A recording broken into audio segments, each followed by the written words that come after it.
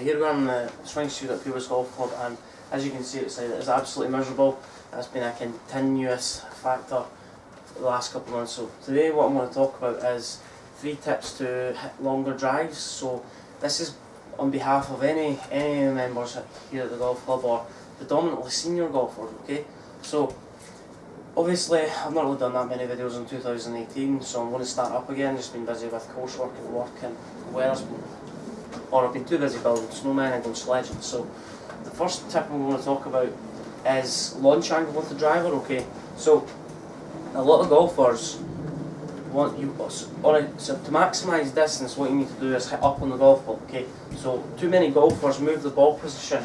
So too many golfers, if I move back here, too many golfers move the ball position too far back in their stance, and that's where they hit down on the golf ball. So they almost play the driver as if they're hitting an iron, and that's where they hit down, and then the ball pops up. When you do this, you increase backspin, you increase side spin, and you lose distance. So if you're hitting the ball into the wind, don't necessarily move the ball. You don't want to move the ball position back, sorry, if I'm being honest, because if you move the ball position back, the angle of attack becomes steeper. What happens is if you're playing into a wind, people think, oh, it's going to go lower. The people that move the ball position back, they don't change the loft to accommodate for moving the ball position back, okay? So if they move the ball position back, you have to reduce the loft to try and get the ball going the same flight as the angle of attack, in the same or in tandem with the angle of attack, okay? So stop moving the ball position back, move the ball position almost off your front foot or your inside left heel, okay? So inside lead heel. What that'll do is encourage an upward strike, okay? So a lot of people, if I come close to the camera, a lot of people that hit down the golf ball almost make contact at the bottom, okay? And when you hit up on it, you make contact at the upper quadrant part, okay? So what happens is, if you hit it out of the middle of the club face, you get, I think you get specifically, it was like 3,500 RPM, okay? So that's not that bad, that's quite good, that's a low spin rate, okay? But the moment that you hit an inch below that, okay, so if the ball depresses off the golf club, but just an inch below, you get about 4,700 and let's say you round up to 4,700 RPM, okay, because that's increased spin and the ball just takes off, okay, so the ball balloons up in there. But if you make contact at this top quadrant of the golf club, so that's where there's the most loft on the golf club, and there's more bilge and roll, okay. So generally, as the ball comes off the face, there's reduced spin, okay. So you get about 2,300 RPM off, or spin rate off the top of the top quadrant of the driver. So it's important that we incorporate that within our game, okay. So we want to hit up on the golf ball, create a shallow angle attack, okay.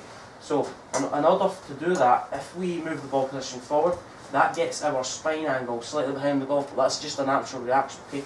And for example, people who hit down the golf ball, what happens is this right shoulder gets low too early, okay. And what happens is they almost spin out, okay.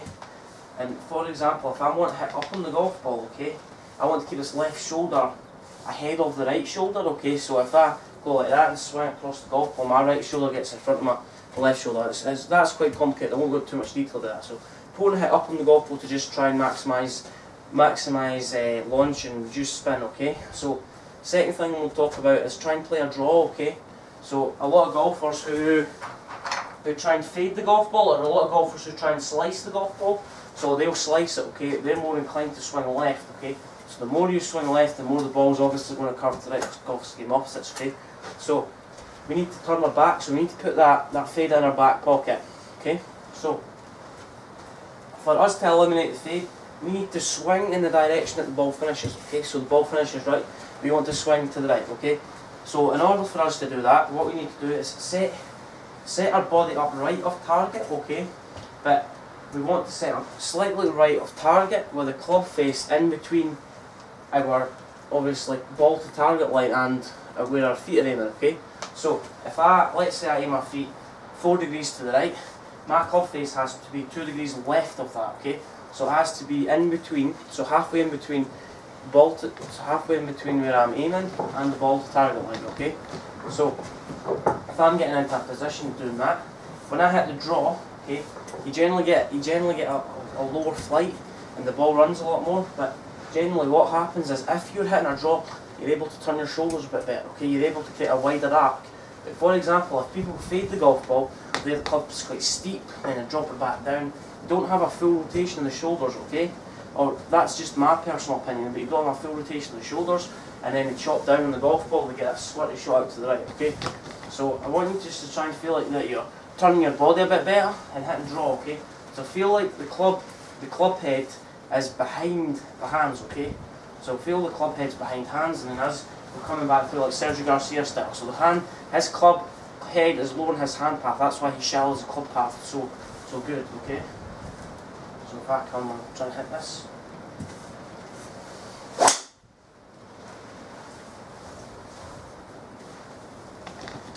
First shot in a while. Third tip I want to talk about is just relaxing, okay? So too many golfers tense up trying to hit the ball. Mahusa distances, okay? Is that even a word? Yeah, Mahusa distances. And what happens is, the minute they hold the club tight, what happens is your arms get shorter, your arms are almost compressed into your body, okay? And what happens from there is your muscles get tight, and your body is, what happens is your body rotation is inhibited, okay? So from here, what you need to do is just relax. So just relax. If you relax, your body's able to rotate fully. So if you relax, your body's able to rotate fully.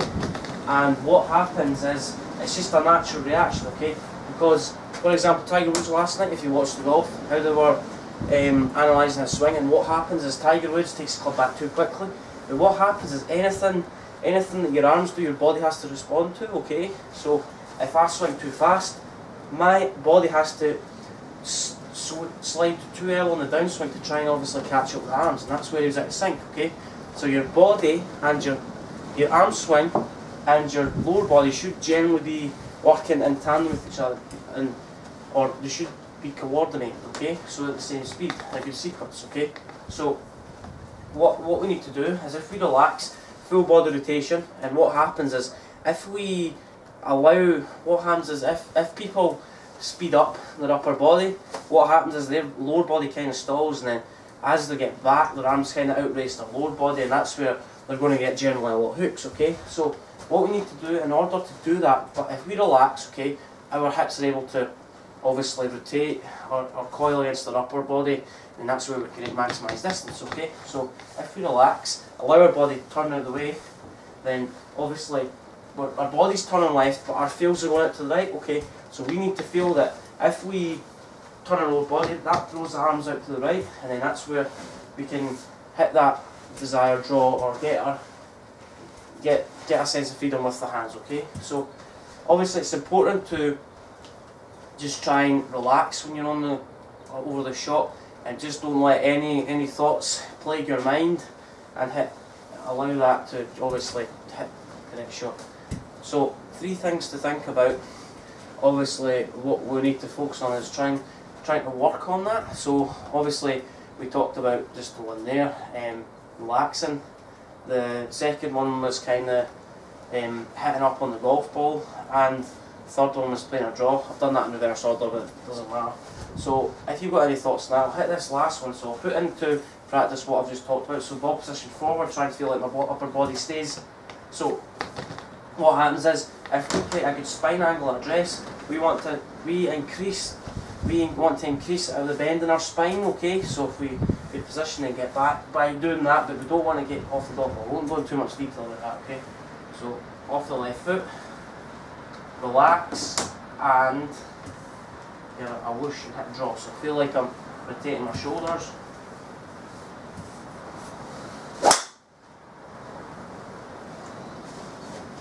Bit too much, that was a bit too far left.